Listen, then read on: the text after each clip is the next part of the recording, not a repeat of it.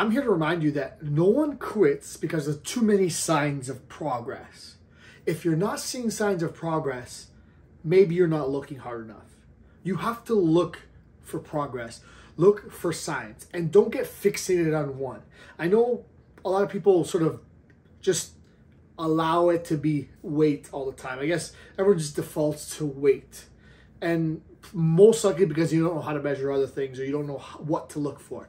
But there's a whole host of changes that happen before your weight might change. Your sleep is going to improve. You're going to be able to focus better. You're going to have a better mood. You're not going to be as irritable. You're going to probably feel a little bit more energy, less aches and pain, less fatigue. Maybe you're going to notice muscle tone where you didn't notice, new muscles you didn't know that you had. You're going to be able to walk up a set of stairs and not feel tired, not to feel breathless. Maybe you're going to feel like you're going to be able to manage more activities without being out of breath. You're going to be able to tie up your belt one extra notch. You're going to fit in a piece of clothing a little bit smaller. These are all signs that you're making progress that is not really measured on the scale.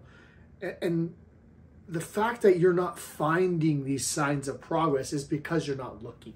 It's not that they're not there. These small wins add up. You're able to do an extra set of push-ups, you're able to push a little bit more weight. You're able to get on track with your nutrition a little bit more. You better improve your sleep. Get into a little bit more of other activities that help with your health.